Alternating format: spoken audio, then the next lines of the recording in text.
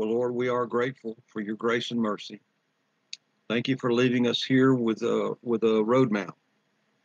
Mechanics. How do we do this? Where are we going? What's to be our motive? Why are we doing what we're doing? How do we get there? We gotta have the how do we get there part. And so help us with that tonight. Use this time in our life and our country as an opportunity for us to share the Lord's word and his gospel and a relationship with him. Give us the courage to do that. In Jesus' name we pray. Amen. All right. Uh, we're in Colossians 1, and we've been there forever, and I'm going to get through with it maybe this time or the next and then push on with it. But I noticed that in Colossians 1:9, he talks about, this is Paul's prayer for these believers. He said that you need to be filled with the knowledge of his will, with all spiritual wisdom and understanding. Then he says, when you have that wisdom and understanding, it will enable you to walk worthy, pleasing God in every way, walking worthy of the Lord, pleasing him in every way, bearing fruit in every good work. In verse 9, you see the emphasis on knowledge of God and the Lord, epignosis. You know, many of you know that word. It's an important word. And then walking worthy, pleasing God in every way, bearing fruit in every good work. And then he says, increasing in the epignosis of God. So he's back to knowledge. And so what I see there is a cycle where you begin your life learning, taking in the Word of God, coming to understand, and then you start using it in your life. And as you begin to do that, you begin to need more knowledge. So as you are making the walk, learning to please the Lord, bearing fruit, you need more knowledge and consistently needing to be reminded and encouraged and continue learning. There's a huge, huge bottomless pit of learning in the Christian life. Now, there is a point of substantially having the program in mind, and it takes a long time to get there, and some very good teachers to communicate it. Some people that are gifted to do that, who are educated to do that, and hopefully I'm one of those people, but I'm more of a niche type person. So the Lord has led me to a niche, and it's to talk about these types of things more than anything else. So now we're going to get into this spiritual growth and talk about the fact the Bible uses metaphors. Metaphors are the way that we take a human daily example from our life and it compare it with something spiritual to teach spiritual ideas. Well, the Bible uses a lot of metaphors, like the farming metaphor we talked about a few weeks ago. It uses the metaphor of the shepherd and the sheep. Jesus is called a door, different things like that.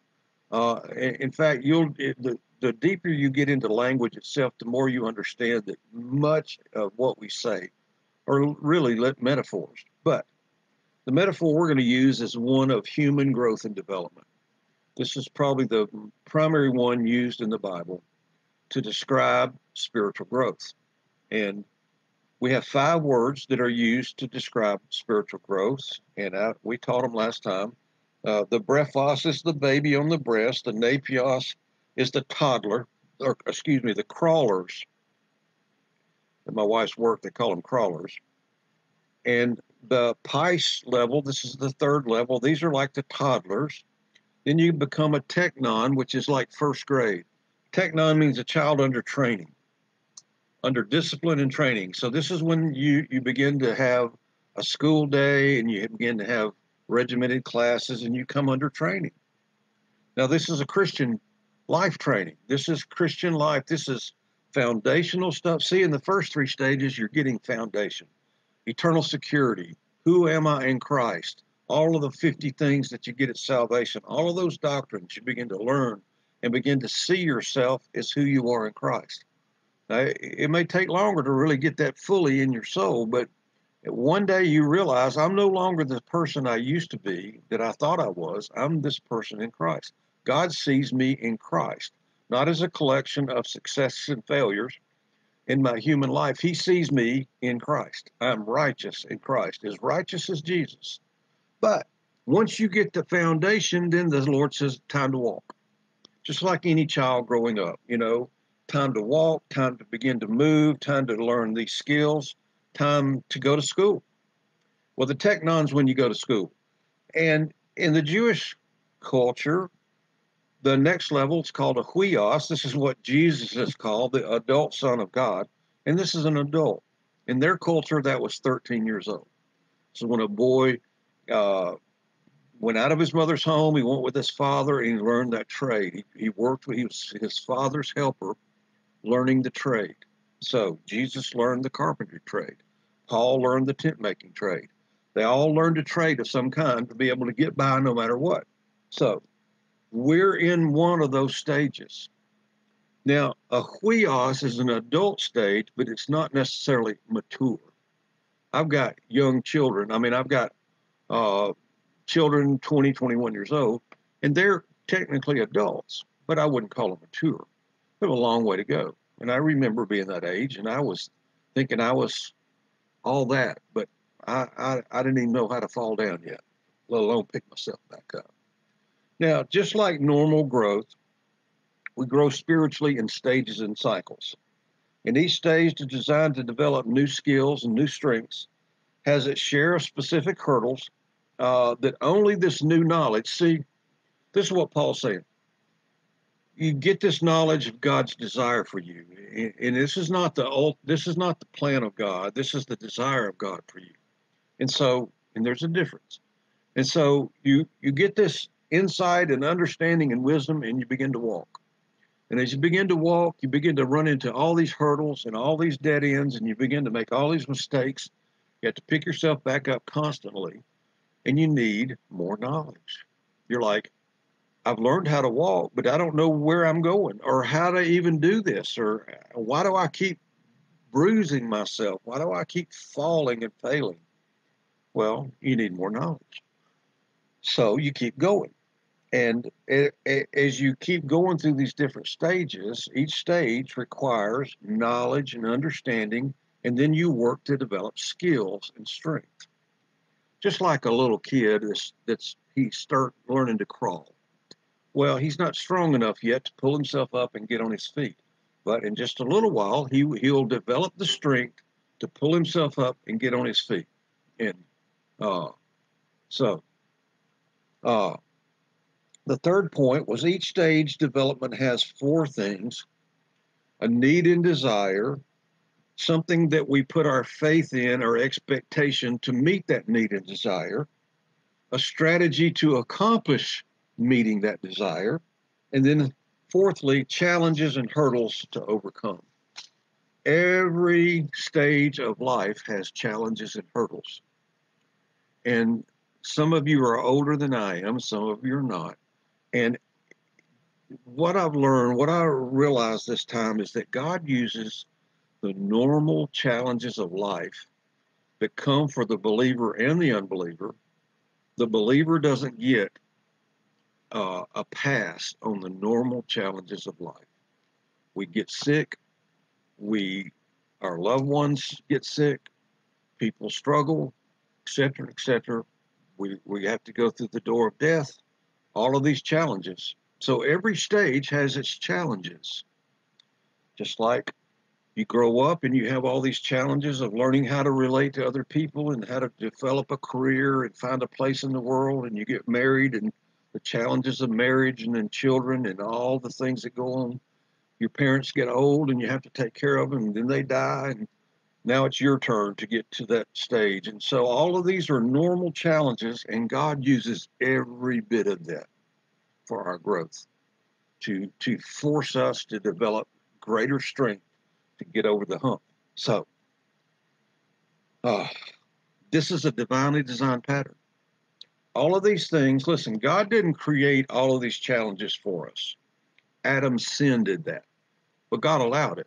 And now God's going to use it to, as our obstacle course. This is our growth course. This is our obstacle course.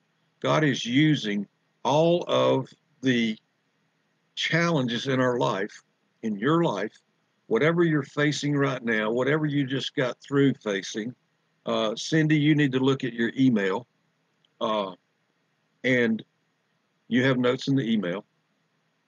And so I lost my train of thought. Yeah, the challenges are the normal ones of life, and God uses every bit of that. Adam's sin has caused us to get old and to have health problems and to lose our loved ones.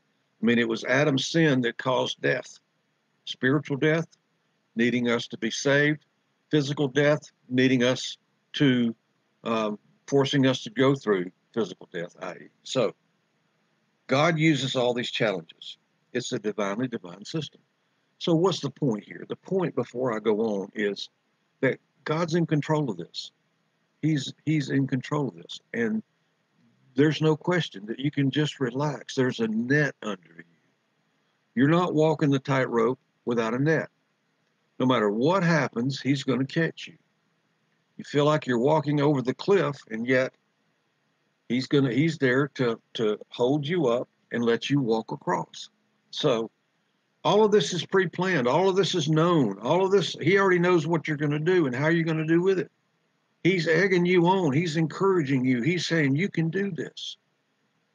I don't mean to sound like Joel Osteen, but I mean, there's a lot of truth in all that. To have this positive look at what God's doing in your life instead of focusing on the negative, wow, what a great thing. So will be the fifth principle. If you do have notes, and Cindy, did you get your notes? I hope you did. Cindy's my buddy. Debbie didn't get notes either. Yeah, I'm sorry, guys. I need everybody's email to make sure you get notes. If you sign up on my website, if you look in your email, you may have them from the website, arministry.net. If not, send me your email through my email, and I'll put you on the list, and I'll start sending them out individually. All right. The transformation growth cycle, Colossians 1, 9 through 10. We develop knowledge of his desire for us. That's wisdom and spiritual insight. Then we walk. And we walk at the level of growth we've attained.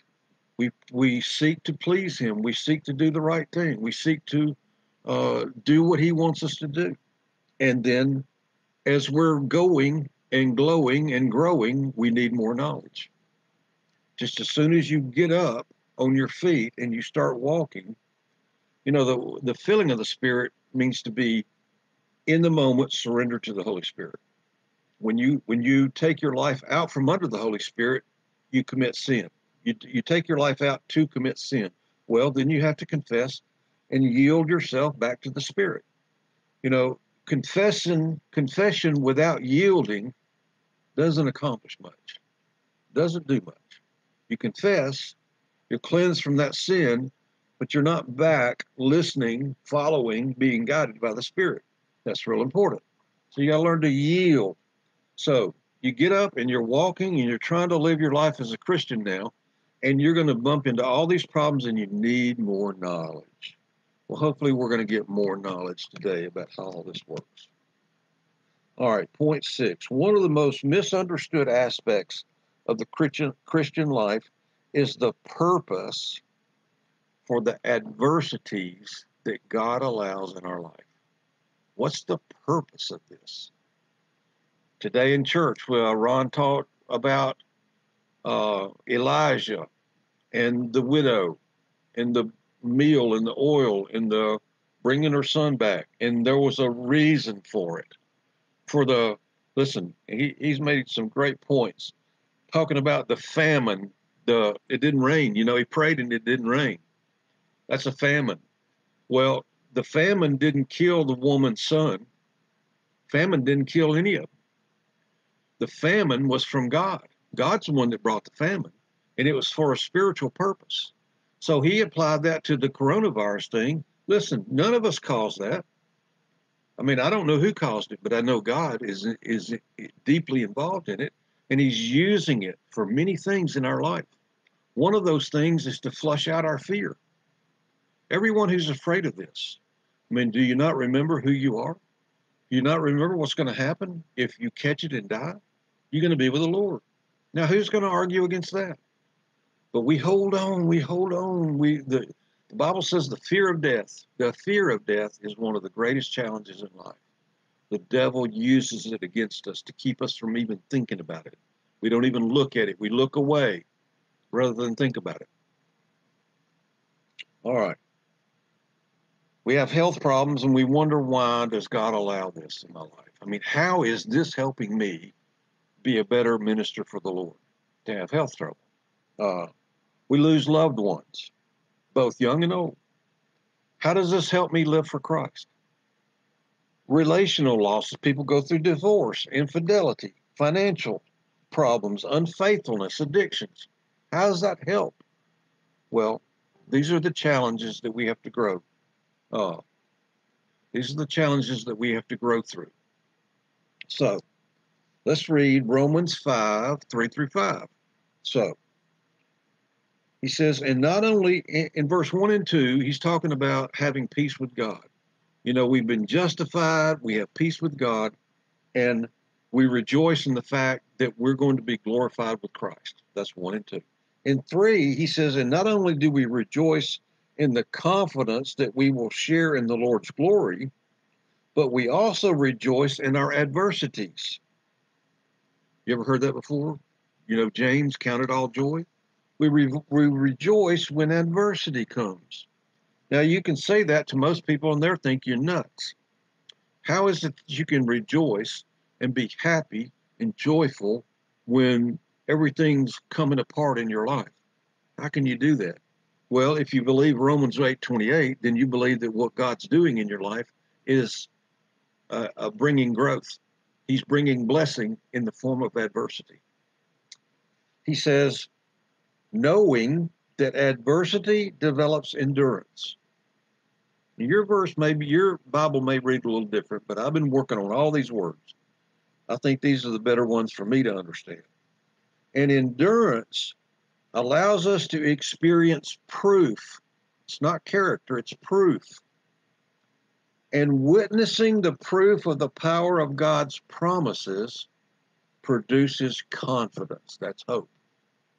And confidence in God never disappoints. Listen, confidence in man does.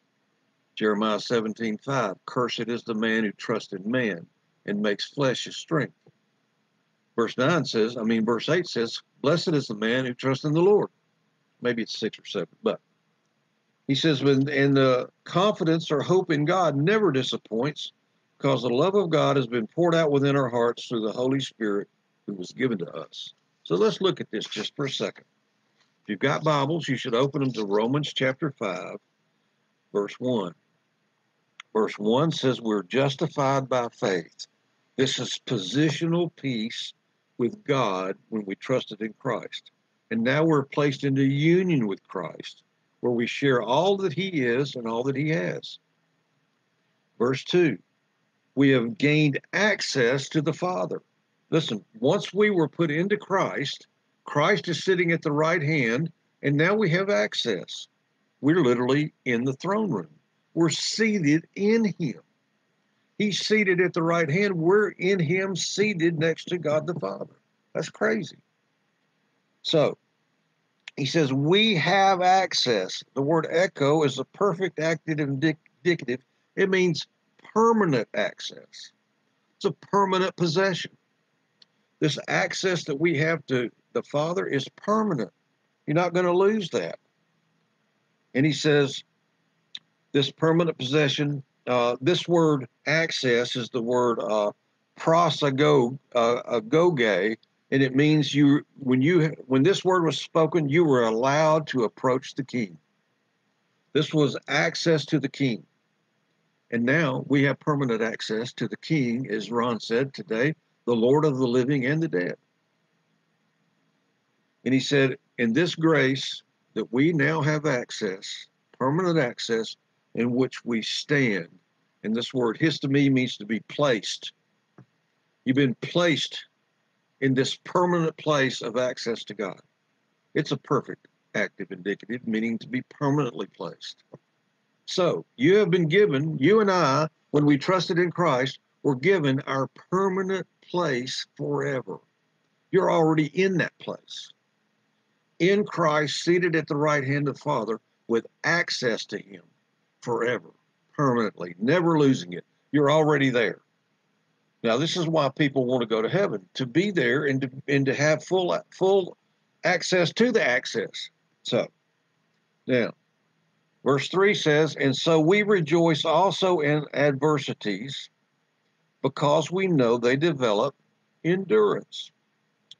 And so he says rejoice, and this is the word called kaome, means to boast or brag. So, you know what Paul boasted about? The cross of Jesus Christ.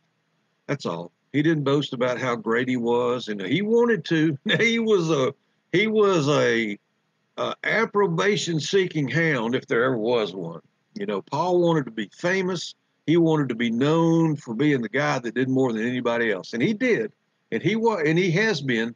God answered that prayer, but boy, he wanted it bad. So he says you can boast about this access and about the adversities that God is allowing in your life. He says we boast or brag knowing that it's all for good. God has allowed it for good. That's the only reason for us to grow. Paul was able to rejoice when adversity hit his life, knowing it was for good. He's going to say that later, 3 chapters later in this same discussion. In 8:28, he's going to develop that out. And he says the word adversities, thlipsis, means the normal, as a rule, it means the normal difficulties of life. You know, Jesus said, in this world you will have troubles, not persecution. Every now and then it means that, but mostly it means just normal troubles of life. And he says these adversities, these normal troubles of life, develop something. And the word develop is really important. Katergazamai, it means to develop under pressure. Are you under pressure? You go, oh yeah, I'm under pressure. I feel pressure every day. That pressure is producing.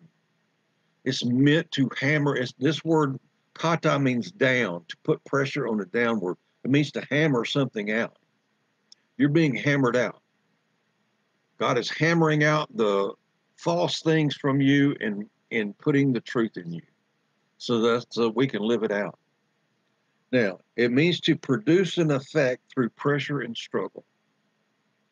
So he says, rejoice in adversity, in the trouble in your life.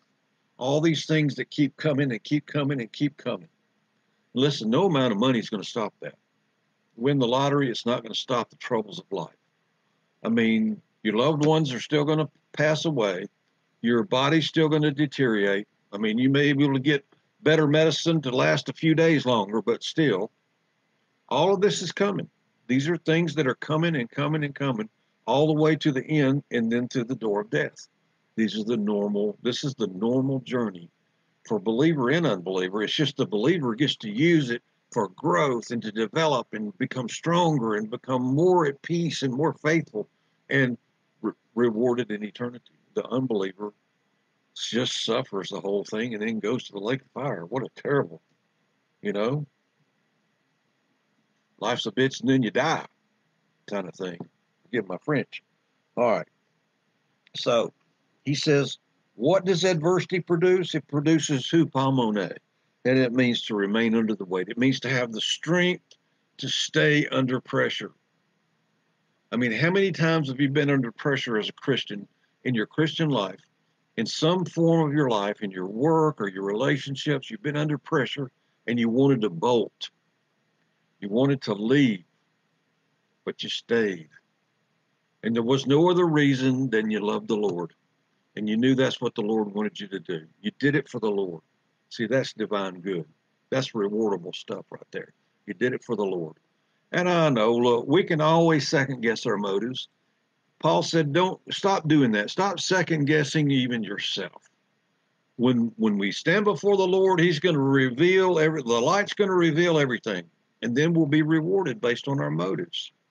So the adversity is producing endurance, the ability to hang in there. And what endurance really is confidence. The way confidence is built, see, what he's saying, is that you use God's word. See, that's going to be the proof. You use God's word in your life, and it proves out every time that God's going to honor it. So every time you trust Him to handle something for you, you stick it out, and He comes through, and you go, "Wow, He did it again. He did it again." It builds confidence. That's called endurance. So endurance is confidence that God has given His word, and that He will move heaven and earth if necessary to honor it. So we stand firm, waiting on Him. That's endurance. Now, in verse 4, he says, "And endurance produces proof." This word dokime is from dokimazo, and it means, and dokime was something proven, something pure. And it was literally gold having been purified by melting and rendering a true purified weight and value. They took the gold, they took the ore out of the ground, and they burned it. They melted it down in a crucible, and they superheated it with bellows and everything, and it would melt it all down, and the gold, being the heaviest of all metals, would sink to the bottom and everything else to the top. They would scoop off all of the imperfections. When the goldsmith saw his face with no imperfections, he knew he had pure gold. That's dokime. The product is dokime. So, adversity, we apply the word of God, it builds our strength and builds our strength and builds our strength because we see the proof. Listen, if this stuff doesn't work, who's going to keep doing it? The reason we've kept doing it all these years, and I know all of you here, I mean, we've done this year after year after year. The reason we do is because God comes through. If we begin to not honor His word in our life, and I know often we wonder what He's doing because He's not answered our prayer, and things have gone on a long time, and we wonder, and so we have to accept that maybe we don't understand what His will for us is, but He always answers it. He always takes care of us. He always provides for us. He does what He does for His children. This is what produces confidence because we see it, we experience it. This is what proof is. Endurance produces proof, and then he says, proof produces hope or confidence, more confidence. So, as we endure, waiting on the Lord to honor His word in our life, we discover that He always does. We become totally persuaded that He is faithful to His word, and that's the proof that we're looking for. Listen to 2 Timothy 1:12. "For this reason I suffer these things, but I'm not ashamed." I mean, Paul suffered privation. He was penniless. He was in jail. He was about to be executed. This is 2 Timothy. This is his last writings. He's writing to Timothy, his son in the faith, and he says, "I've come to the end of the road here." And he says, "I'm suffering all these things, but I'm not ashamed. For I know whom I have believed, and I have been persuaded." Again, that's a perfect tense, and it means to be permanently convinced. See, our faith starts out very small, and we're back and forth with it, back and forth, fluctuating, the double-minded thing. But as we begin to purify our hearts, as we begin to learn how to take off our old ideas and become pure-hearted, just having truth, then we begin to see God come through for us and honor His word. We just become convinced by watching the process. God's in it to win it, and He's on our side. We're on His side. So now, the way I see it, other people see it differently. Adversity is not testing the believer's faith. The adversity is testing the believer's faith in the Word of God. See, faith is what activates God's promise. God's promise is sitting there for thousands of years waiting on somebody to trust it. As soon as somebody trusts it, it activates the will of God in their life, and He honors it. So, what's being tested is not me or where I am. It's God God's word that's being put to the test. That's why when it when we trust it and put it to the test in our life, it always turns out to be proof. It proves itself out every time. This is what adversity is for. Adversity is not, I just don't believe that it's a test to see where I am in the Christian life. I think God already knows that. It may be a test to show me where I am. The test might be to expose for my benefit, for me to work on things where my flaws and weaknesses still are, where I still hold wrong ideas that need to be removed. See, adversity exposes us. But it's not for God to see where we are. He knows where we are. So, sorry, Rhonda, I licked my finger. All right. Verse 5. He says, this hope, this confidence, this persuaded confidence in God's proven faithfulness will never bring disgrace upon us. This word disappoint means to bring disgrace. Why? Because the love of God has been poured out into our hearts. And this word katai means to be dishonored or disgraced or put to shame. How many times have you trusted in something that didn't turn out to be true? You ever been scammed? You ever been tricked when you believed something that wasn't true and you got taken advantage of? Of course you have. Anybody that's lived long enough goes through that. And then you feel stupid when that's happened in your life. Well, that's what he's talking about. When you put your faith in man or yourself or human faculties or human dynamics, you get disgraced. You get disappointed, embarrassed, disgraced. But when you trust God, you don't get disgraced. When our confidence is in God, we will never fail or dishonor him or ourselves. He says, because the love of God has been poured out into our hearts. The word poured out is, again, a perfect tense, has been permanently. It means all of God's love has already been permanently poured out in our life. This means you can't be loved by God any more than you want. God already loves you as much as he loves. You have it all. I need you to know that the moment you trusted in Christ, everything that you will ever need was imputed to you. It was given to you at that very moment. We're just now learning that it's there and learning how to access it, how to take advantage of it.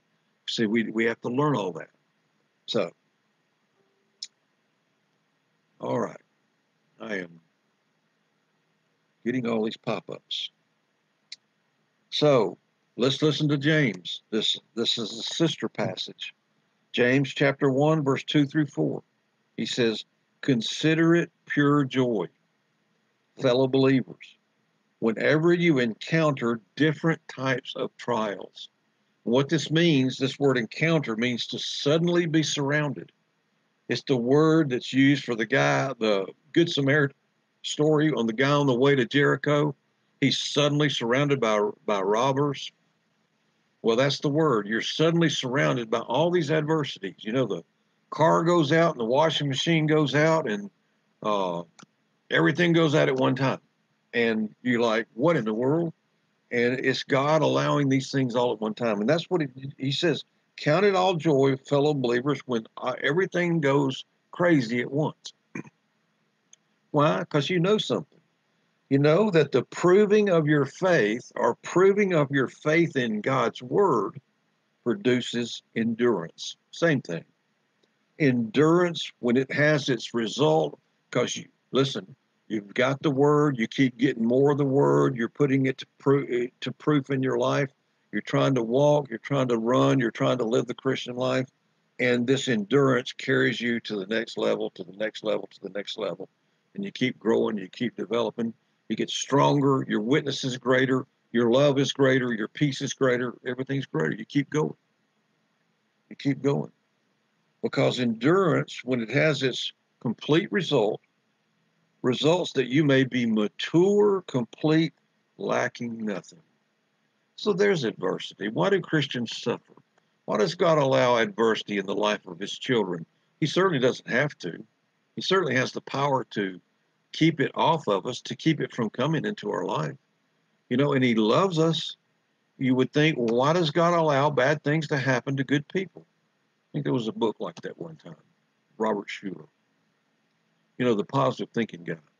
Well, listen, God allows adversity in the life of the believer because these are the challenges, the hills to climb by which we grow.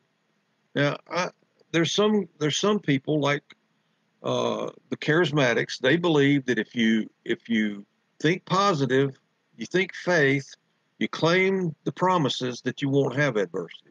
Now, I'm not sure exactly how that works, or if that's what they're claiming to say. But any adversity comes, you just claim the promise and name it, and somehow the adversity goes away. I don't think so. I think there are some adversities and some difficulties in which God expects us to live with, to live out. You know, the guy that was telling me that for so long died of cancer. And so it's like, well, why isn't it working for you? So I'm just saying that adversity sometimes, just like in the life of Paul, he got the demon that beat him up all the time. That didn't go away. He kept that. That was a lifetime appointment of suffering for him, something he had to live with. Listen, people live with these types of things all the day, with health issues, things in their relationships, where people struggle with each other. And you may have a child in your life that with whom you're not very compatible, that you don't talk well with, and you're just struggle with them. And there's a relationship issue there, and you wish that you could overcome it, but you don't know how. And it just takes both parties. They have to grow up enough to realize that they want that and then pursue that. And there's a lot involved in it. These are things we live with, just that simple. So, now, principle number 7 in spiritual growth.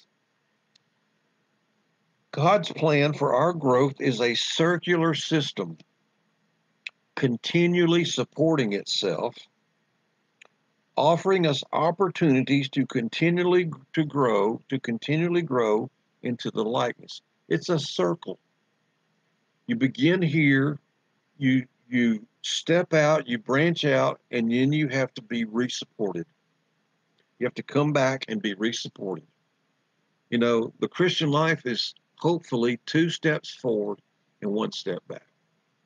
Just like that. It's 2 steps forward and 1 step back. So nobody makes, only Jesus took only steps forward. And he did. He didn't have any back steps. He always believed the right thing. He always said the right thing, felt the right thing, did the right thing. He was perfect.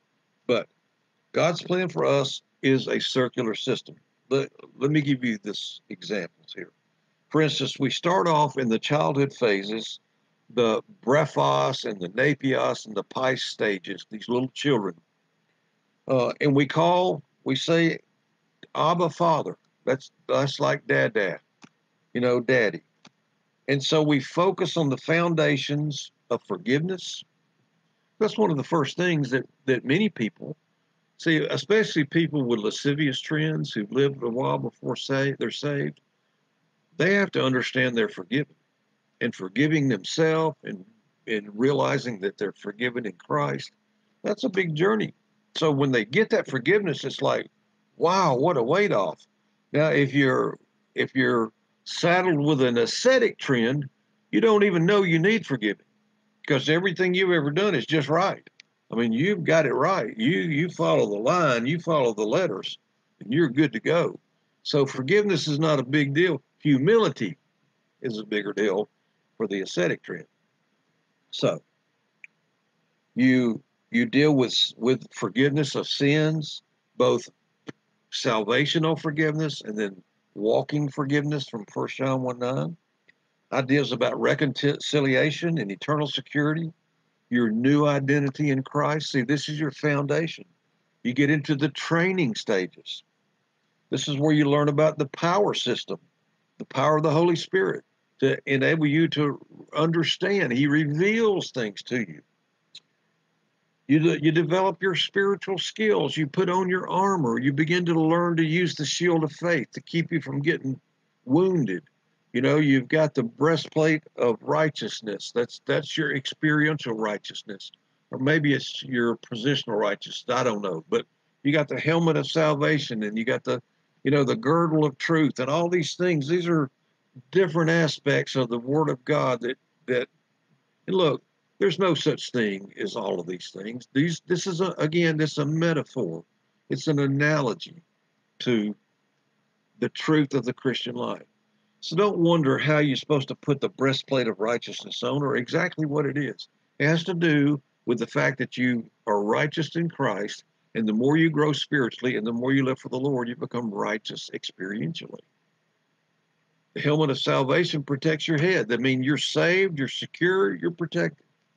So on and on we go. So, but you're in the training, you're learning to function. You're in the functional phase.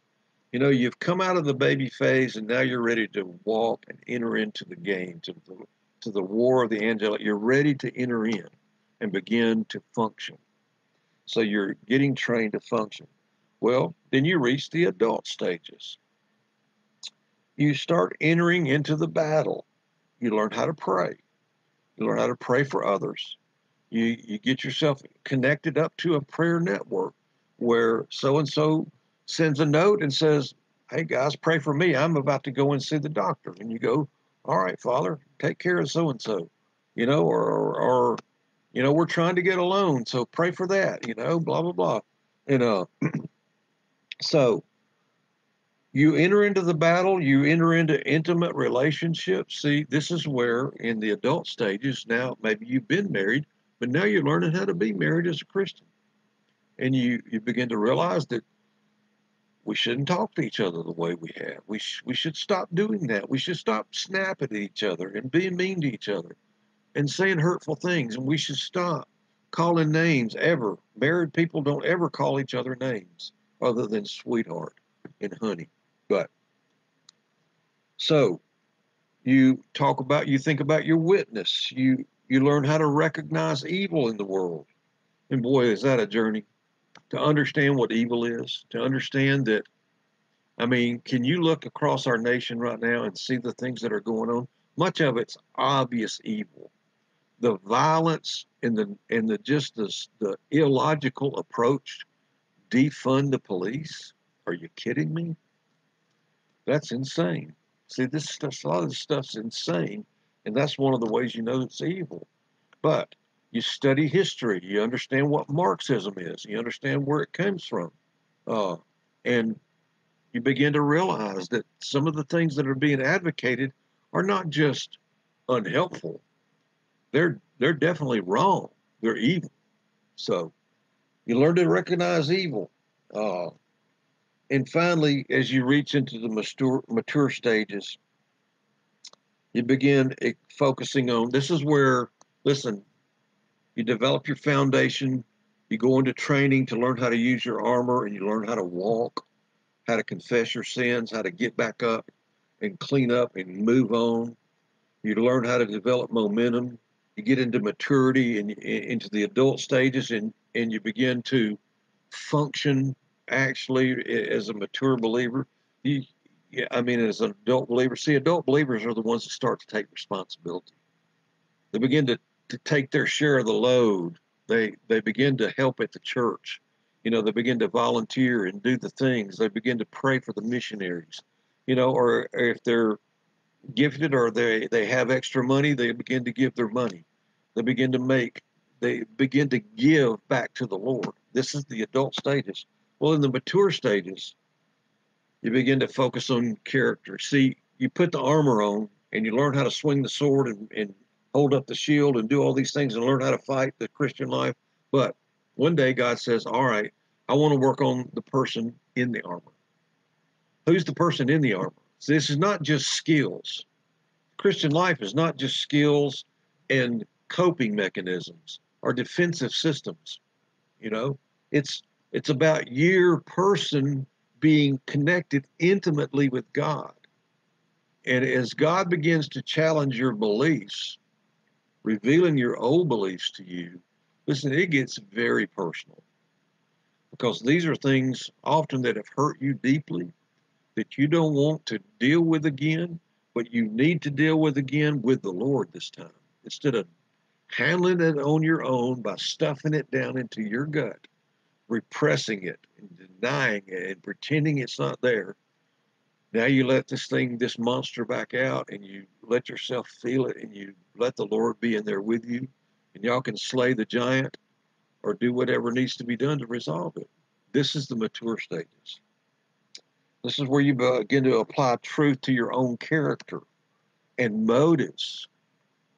Listen, especially if you have an ascetic trend that you've been living by, many of the things that you do won't change, but your motive for doing them will. You know, if you're still making up your bed because your mama taught that to you, look, that's a wonderful habit, but you got to change the motive. You know, your mama's not going to come in and spank you now or get on to you. Now you got to do it for the Lord. You say, Lord, I'm going to make up this bed because I love you. So you get into total honesty. You get into total honesty in relationship. This is where you quit being afraid to confront people. You learn how to be able to say no. Say no to people. If you're still at a place where you can't say no, then boy, there's work to do here. And I will try to help you. And the Wednesday night class will help you. We're in the first stage of recognizing old man beliefs, the becoming aware stage. You got to start paying attention to what's going on in your thoughts. So, what I'm saying to you is that each of these stages requires more knowledge and more knowledge and more knowledge, and you learn them over and over again, and each stage supports the next. There's stages, there's cyclic stages within themselves that lead you unto this mature place. And listen, if you stay after it and you don't give up and you keep going, believe me, it leaves you, it opens up into a really wonderful life. I don't mean a life of prosperity. It may or may not be a life of financial prosperity and the easy street. Some people have that. Some people have a care in the world about their finances. That's fine, you know. So what? Who cares? What does it matter? Listen, all that stuff's promised. All that stuff's guaranteed. Everything you need's already guaranteed. It's there on its way now. So, now, number 8, God uses the normal adversities. This is thlipsis, as we said earlier. Thlipsis. Thlipsis. It's hard to say.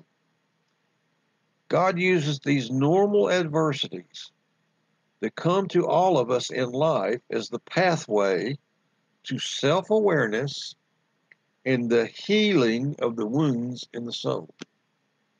These coming adversities in your life.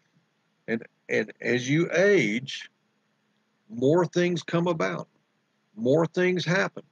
More things happen to you, to the loved ones, to the people that you care about, to the situation in your life. More just comes. It gets bigger and bigger and bigger. Just the way it works. And all of this is part of the normal adversity that God uses in your life as your track. This is the track. The normal adversities. See, you got 2 tracks. One are the normal adversities of life, and the second track is your old man beliefs that must be removed. That's the second pathway that you follow. Now, you say, well, what about focusing on Jesus? You're focused on Jesus the whole time that you're following both of those paths. Our childhood adversities are foreknown and allowed. Now, this is going to answer a lot of questions, and we may not get beyond this. Why did God allow what he did in my life? Why did God allow, the person down the street to touch me and convince me to do naughty things? Well, why did all that happen? And, why did God allow my father to die when I was young? Why did they allow my parents to divorce? All these things that happened. Why did he let me get sick? I was a child with cancer or whatever. I mean, I'm not saying I was. I'm just saying that, all these things happen to all these people. God allows all these things. What if you're born in the poorest part of Africa? You know, I mean, you're a little baby in the poorest, you're living in the dirt with a belly out here. I mean, why does God allow that stuff? Why does God allow people to be born in these communist countries, controlled with no freedom whatsoever, persuaded to believe that is the right way to live? Crazy. So God allows adversity in the life of every young person. And here's the point. All of this is foreknown and allowed for a purpose. All of it. God knows that we're going to misunderstand the purpose for it. No little child who has these things happen in their life is going to be able to encompass the mind of God, look at his perspective, and understand why God allowed these painful things. Nobody can do it. It's not possible. So these things are going to occur. We're going to reach conclusions about those things, how unfair they are, how hurtful they are, how personally we're going to take it, how we're going to blame someone else for it instead of ourselves. And the things that we believe about what happened is what hurts us. It's what hurts us. These things are foreknown and allowed, knowing that we will misunderstand their purpose and react to them with false beliefs. God knows we're going to build a whole old man belief system. He knows it. He allows it. He uses it. Gives us the grace to overcome all of it. When we finally get to the end of trying to make the old system work, then God, as we wake up and begin to learn the Word of God, then He allows us to use the grace that He's given us to overcome every last bit of what the devil was able to do to us. That's victory. See, He's already won the big war, and now He lets us go through our own individual war, get damaged, get beat up, and yet recover and come out on top, smelling like a rose. So, let's see, 6 minutes. So our childhood adversities are what form us. This is what forms us. Now, the positives do as well, but often it's the adversities, the hurt and pain that we go through when we're young that influences us most.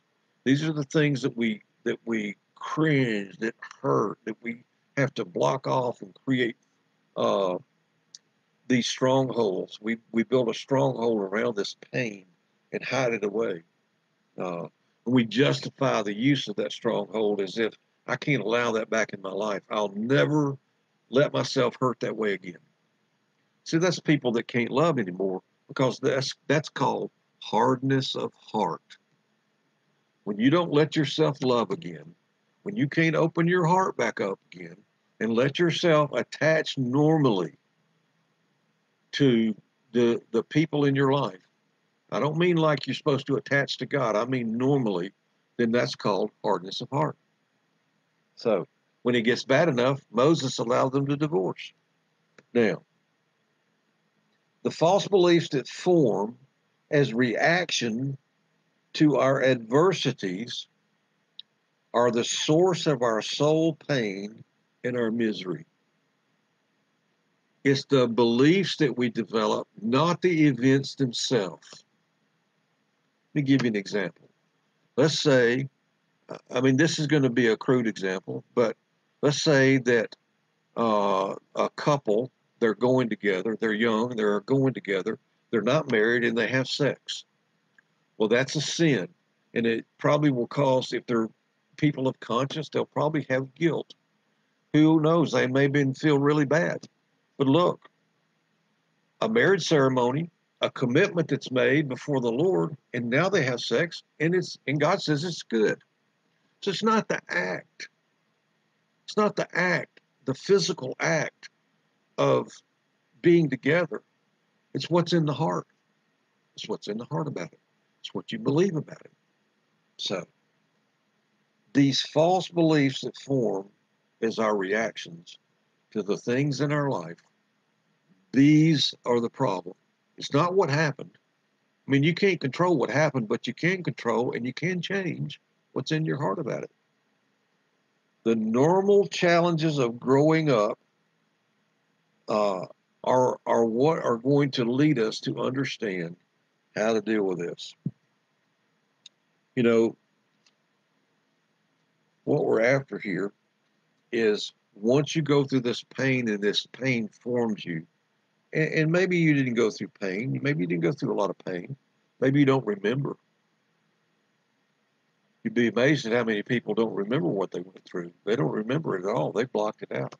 And it's not like maybe some terrible thing happened. They just don't think about it. They don't know. So they don't really even know what happened. But we go through these childhood stages and then we go through the normal stages of growing up. That's what I'm trying to say here. Learning to interact with the world. And as we do this, all of these challenges of going to school and learning how to fit in. And, you know, I remember all the extroverts, they were just happy and they would love being around people like me, the introverts. We just sat around hoping nobody noticed us, you know. And I don't remember speaking in the first grade. That's how quiet I was. But so you got different kinds of people learning how to interact and deal with life. And these are the challenges of that age. And then you get into the challenges of intimate relationships, marriage, children, your parents get older. All of these normal things are all part of the plan. So we're going to quit here. We're going to get farther next time, I promise. I'm going to keep on whacking at this thing, and hopefully this is helping you. Listen, if you have questions, please send them to me. If you want notes, listen, please send me your email to farosenblum@gmail.com, and I will send you notes.